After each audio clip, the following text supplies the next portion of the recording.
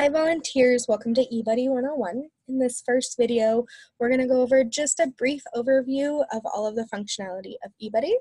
So here I'm logged in and I'm on my dashboard. I'm able to see my initial order from last year, if we had sold any other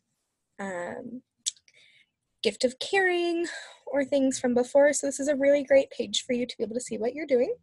If you'd like to see who has access to eBudde in your troop, you can click on contacts.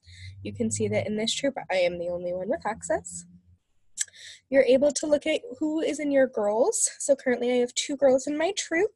If girls are missing or you need girls added, please contact Kristen or myself and we're happy to get them in there for you. Your initial order tab is where you'll go in and do your initial order. And your deliveries tab is where you will pick what time you want to pick up your initial order on drop day. Your girl orders tab is where you're probably going to send a majority of your time. It says that I'm not able to access this because I haven't placed an initial order yet, but we'll go through that at a later date. Your transactions tab is where you will be able to place some transactions. You'll be able to do those pending orders that we talked a little bit about in training. You'll learn more about those in a later webinar, but you're able to also see anytime you've picked up cookies from a cupboard. The cookie exchange is where you're able to place cookies up that you want to trade with other troops.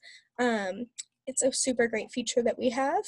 Your rewards tab is where you will order your rewards.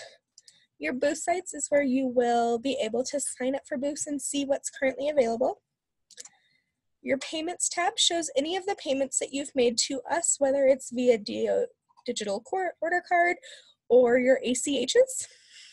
Your sales report tab is a super handy tab that shows anytime you've picked up packages, you've made payments.